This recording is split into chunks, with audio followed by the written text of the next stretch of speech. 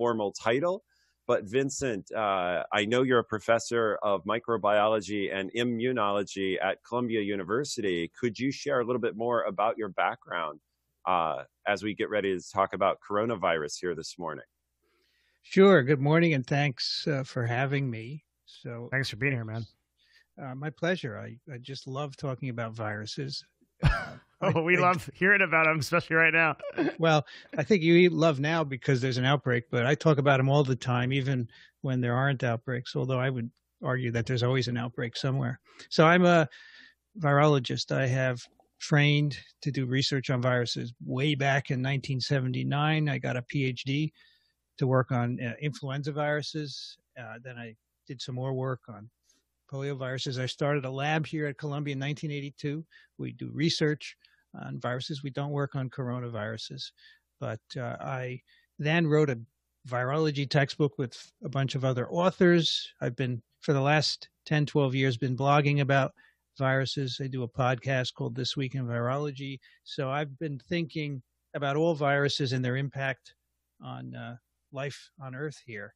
And so one of my favorite things to do in the past 10 years has been to try and explain viruses to anyone who will listen. So that's my background.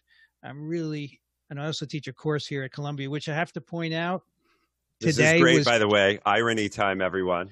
Today was canceled because of the coronavirus outbreak. It's never happened in the 10 years I've been teaching it. The course will go on. You can find it over at YouTube, but I post all my lectures anyway, so the students will get exams. They'll learn about viruses, and many, many thousands of people take virology through that course. So let's talk about viruses. I'm happy to be here. So Vincent, maybe start with some basic facts about coronavirus, meaning what is it? What are the basic things we know about it? Why does it make you sick? Not all viruses make people so sick. Just a few of the sort of basic groundwork of this virus and what we know. All right. So there are many viruses on the planet, more than anyone can imagine. Most of them don't affect us in any way. In fact, all three of us and everyone listening right now is infected with many different viruses, and most of them are not having any effect on you. But we do know that a number of viruses that infect people do make us sick, and there are all kinds of ways they're transmitted, and there are all kinds of different diseases that they cause. The coronaviruses have been known to us for many years, and before these epidemic coronaviruses came to our attention, we knew about a handful of coronaviruses that basically cause common colds, right? You're all aware of a common cold. It's an upper respiratory tract infection, typically sore throat, sniffles, maybe cough, rarely. Yeah, there you go. I have mine right now. Typically not serious. So many viruses do that. Rhinoviruses are the most common, but adenoviruses and coronaviruses can do it. So for many years, we knew about coronaviruses. They were called mild disease.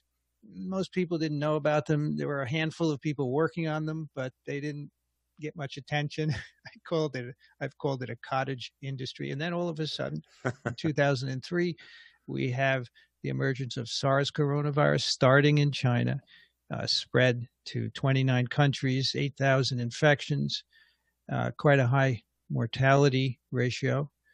And that disappeared. That seemed to have originated in a bat. We were able to control that. So that was great. But it did point out to us that there are these viruses replicating or existing in bats in many parts of the world. Then, of course, in 2013, another coronavirus emerged in the Middle East, MERS coronavirus, which is with us to this day. It causes very short chains of infections. The reservoir appears to be camels, and they're very popular in that part of the world. The camels are all infected at birth. They get a respiratory disease, then they recover and they shed during that infectious period, and they can transmit it to people. Those infections don't last. The virus does not seem to establish itself as a human infection. So every time you hear of a case of MERS coronavirus, it's a brand new infection from a camel. That's so amazing. I had heard of MERS, but the idea that it's coming from camels is not something I had known, and it's just I think that's one of those things that if I wrote it in a novel, that this person and this character got sick from his camel, people would put the novel down. So truth is stranger than fiction. Well, the reality is that every human virus that we have, that everyone knows about, let's say smallpox, polio virus, influenza virus, norovirus, at some point they all came from an animal, from a non-human animal, because they have been inhabiting Earth longer than we have. And sometimes our ancestors got infected and passed it down. But in many cases, the burden of infection started when we began agriculture and people started to congregate in big numbers, and we started keeping livestock. So, for example, measles virus probably is a virus we got from cows when we first started growing them in large numbers. And when you grow animals, the handlers are close to them and they acquire their viruses. This happens to this day. And so this latest coronavirus, which emerged at the end of 2019, again, we think, and there's some evidence, but it hasn't been proven yet, we think the origin is a bat, and it spilled over into humans by contact with either bats or an intermediary animal. And now this one, in contrast to SARS and in contrast to MERS, is really spreading globally, and it's not going to go away like MERS does after very short chains of infections. And this is a more serious infection than a common cold in many people, not in everyone, and we should talk about that. But it is a human virus now. It's got the ability to transmit from human to human very efficiently. And it's not the last time this will happen. This will happen again in the future. I don't know exactly when, but it will happen because with human population growing, there are more opportunities to interface with animals that harbor various viruses. It's not just bats, but other animals can harbor viruses and pass them on to us as well.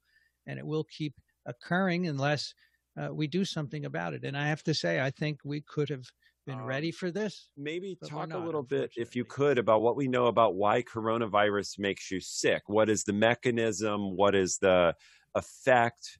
Why do some people ultimately die from it? What's going on in the body with coronavirus?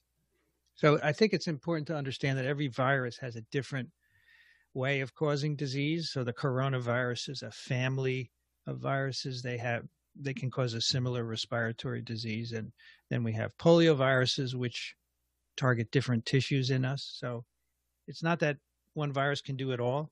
Viruses tend to be specialized. So coronaviruses are the ones that we're talking about, these common cold ones and the epidemic ones. They're respiratory viruses, which means that you acquire them by inhaling fine aerosols or particles, liquid particles that are containing virus. And when I'm talking here, I am emitting a stream of particles that could contain viruses if I'm infected with one. It turns out that speaking is a really good generator of such particles, and then, of course, sneezing and coughing. So the viruses, you would inhale, it would enter your nose, your upper respiratory tract.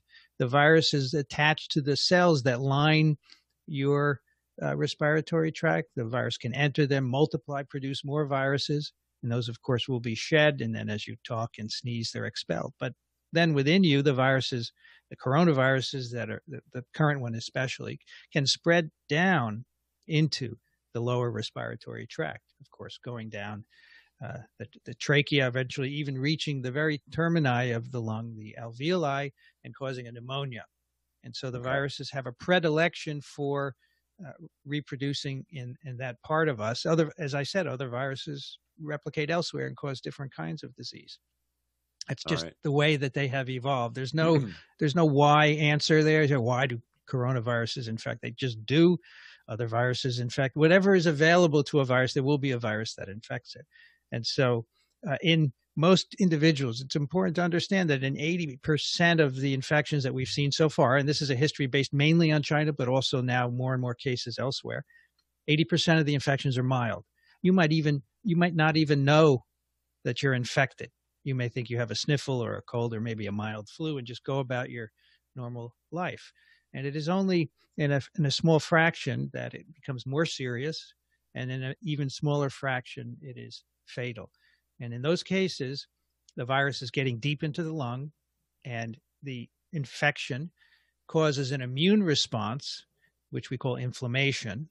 And that is designed, of course, to try and eliminate the virus from your lungs, but it also has the consequence of making you sicker. And for the coronaviruses, the epidemic ones, the SARS, the MERS, and the current one, SARS-CoV-2, a good part of the serious disease in people is caused by an overexuberant immune response. You have an immune response in your lungs, and that's contributing to it. It's not the case for all viruses, but certain ones we lump together the effect of the virus on you, killing cells, but also your immune response, which is attempting to clear it, is actually doing some damage. We call that immunopathology, and it's very common in virus infections.